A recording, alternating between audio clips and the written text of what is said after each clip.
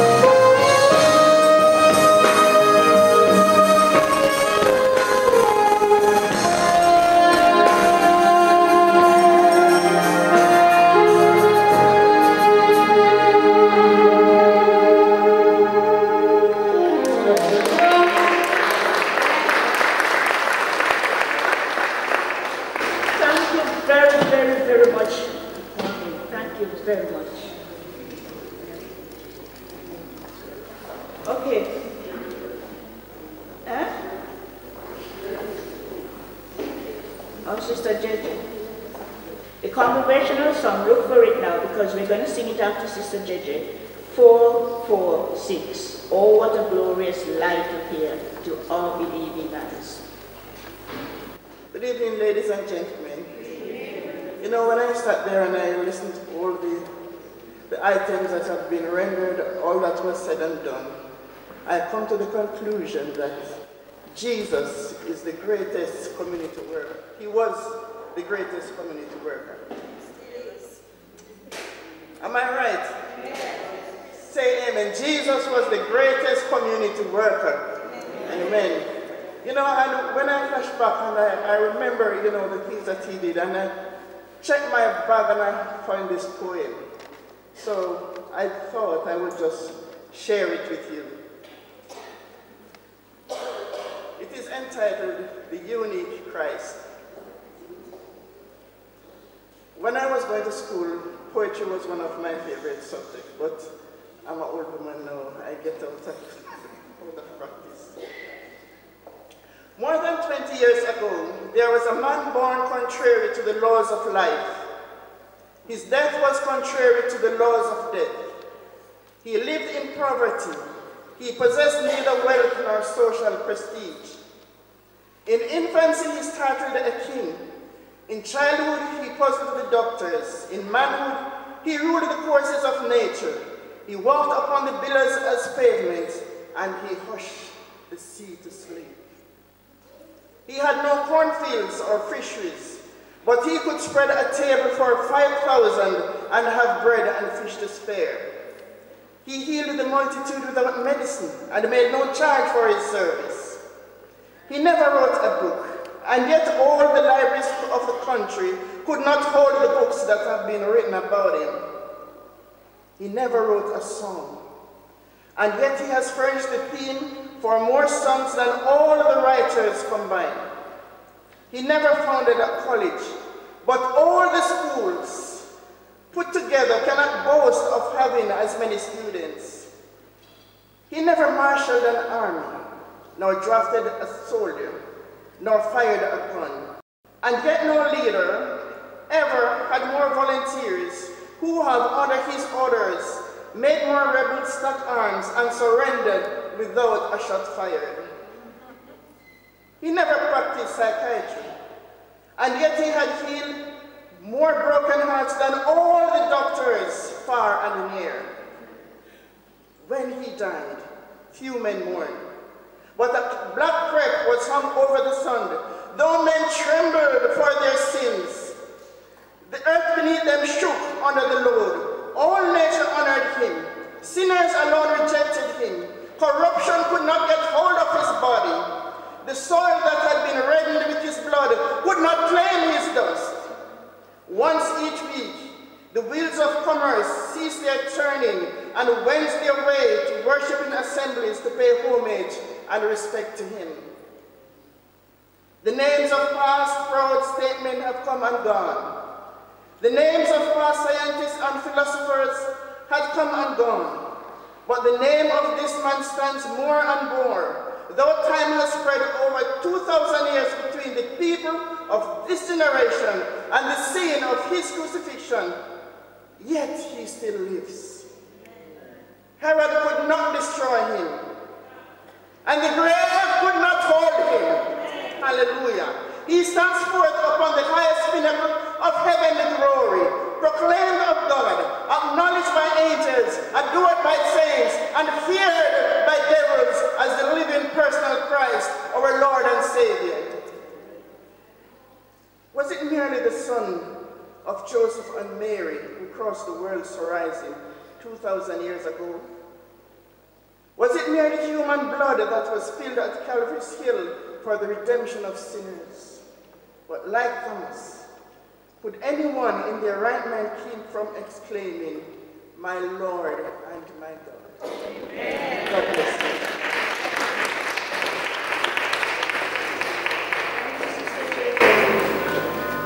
I can't see you from out there, but we're going to do a congregational song. I love this song. 446. Lo, what a glorious light appears to our Lady and our Sister Cynthia. Please, leader.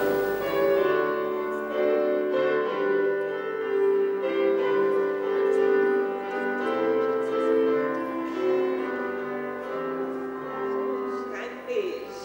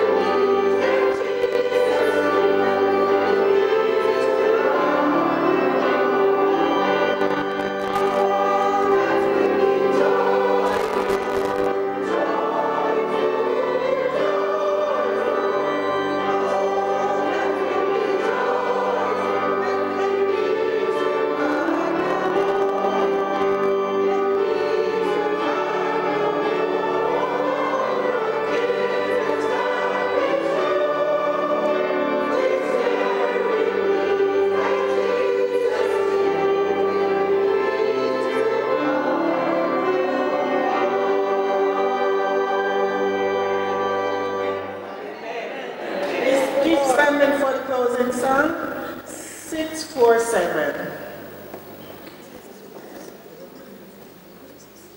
Before we sing the closing song, I just want to thank everybody who helped out with this program from morning until now. Your faithful servants. Continue to be faithful to the Lord. Bless you. Hymn number 647, Mine Eyes Have Seen the Glory.